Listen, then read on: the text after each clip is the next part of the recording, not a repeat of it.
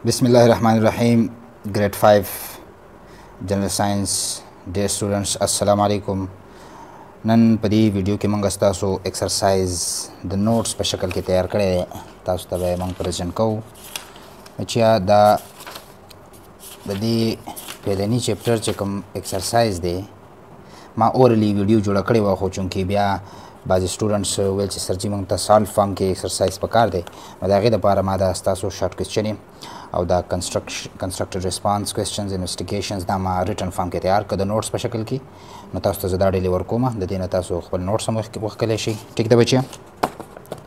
ښه، نو په دې کې موږ سره لومبی راځو موږ چپټر 1 دی کلاسیفیکیشن آف لیوینګ things grade 5.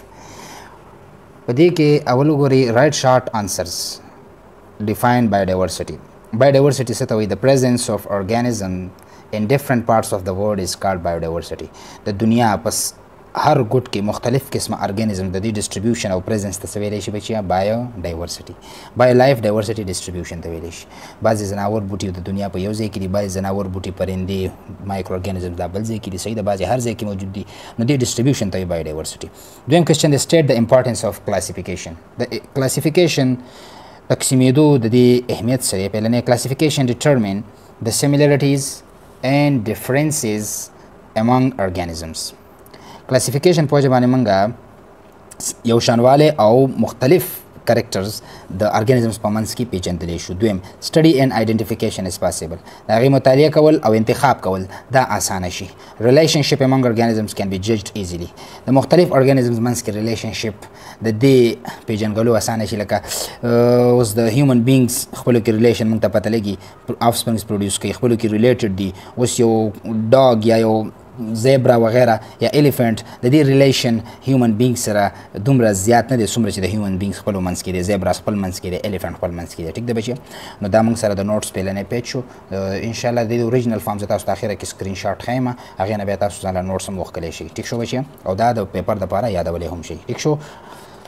ښه، بیا د دریم سوال دی رایټ د ډفرنسز بټوین worms and insects, amphibians and reptiles. نو د دې منځ کې ډفرنسز څه دي؟ ما تاسو ته انسر کې لیکلي دي. worms څه ته وایي؟ worms are soft bodies، څومره چینجي چې دي دا نرم باډۍ والا دي. insects څه ته وایي؟ insects حشرات. insects are hard bodied، دا هارد سخت بدن والا دي. د دې بدن کې اکزوسکیلټن دی، بهر سکې لکه مچۍ وګورئ، بټرفلای وګورئ، دا insects کې راځي، صحیح ده.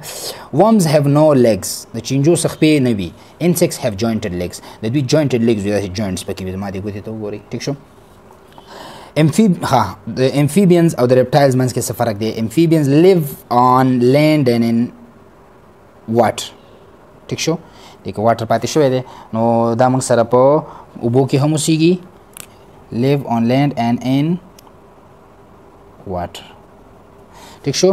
او live only on land، دا صرف په ځمکه باندې اوسیږي. reptiles لکه مګرمچ شو، د نه علاوه لیزرډ شو، دا reptiles دي، مار شو. ټیک ده؟ بعضې اوبو ته ځي صرف خوراک دپاره، واپس زندګۍ تېرېدو، ساه اخیستو دپاره، نور نارمل زندګۍ دپاره دا په ځمکه باندې اوسیږي. د دې ګورې skin is moist وایي نرم یا غوړ ته and loose. د amphibians لکه فراک، سلمنډر، ټوټ د دوی دا سرمن داسې لوز او غوړه غوندې وي. او د reptiles skin is dry and thick، د دوی دا سرمن خشکه وي او تک وي. ټیک شو بچیه؟ نو دا دویم نوټ د دې تاسو ته زه اوریجنل فارم تاسو ته وروسته سکرین شاټ کوم، تاسو خپله ترې بیا سکرین شاټ موبایل کې اخیستی شئ او یادولی هم شئ. ټیک شو بچیه؟ ښه، دا دریم چې کوم څلورم سوال دی موږ سره د چپټر 1 کلاسیفیکیشن آف لیوینګ تھنګز. موږ کوشش کوو چې دا څلورم او ورسره دا پنځم شپږم دې کې انشاءالله موږ د څلورم نن کو، د درې به بله ویډیو کې تاسو ته وکړو. ټیک شو؟ what is similarity between fungi and animals؟ د animals او د fungi او د animals کې څه یو شانوالی دی؟ ښه، similarity انسر ته وګورئ.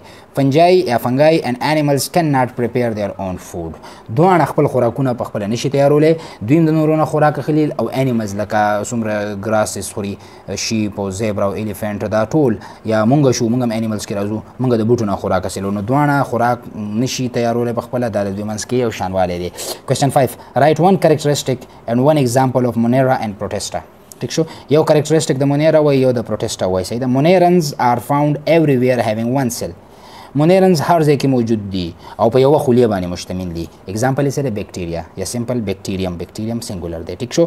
پروټیسټس لیو ان واټر هیوینګ ون اور مینی سیلز. پروټیسټ چې کوم دی دا زیاتر په اوبو کې اوسیږي او په یو خلیه باندې مشتمل وي او د یو نه زیاتو باندې. لکه اگزامپل امیبا، پیرامیشیم، یوګلینا ستاسو بوک کې شته. ټیک ده بچیا. نو د دې وخت پورې دا کوېسچن ما تاسو ته ایکسرسایز سالو فارم کې درکړو. بله ویډیو کې موږ تاسو ته دا کنسټرکټډ ریسپانسز او دا ټول سوالونه د دې جوابونه ریټن فارم کې درکوو انشاءالله. ټیک ده. او د دې چې کوم اوریجنل فارم دی د دې نو دا تاسو د پکچر کې وګورئ. دې کې تاسو ته پلنی پیج اوریجنل فارم ښکاري. ټیک شو. د دې نه ځان له تاسو نوټس ویستلی شي، یادولی شي. د دویم پیج دا اوریجنل فارم تاسو وګورئ، دا هم تاسو ته ښکاري. ټیک شو. د دې نه تاسو ځان له خپل نوټس ویستلی شي ځکه هغه ټول په یو سکرین شاټ کې راځي. ټیک شو. او د دې دریم پیج وګورئ، د دې اوریجنل فارم تاسو ته ښکاري. د دې نه تاسو ځان له خپل نوټس ویستلی شي او پیپر دپاره ترې تیاری کولی شي. تر دې دمه اجازت راکوئ. بریالي او آباد اوسئ. الله حافظ.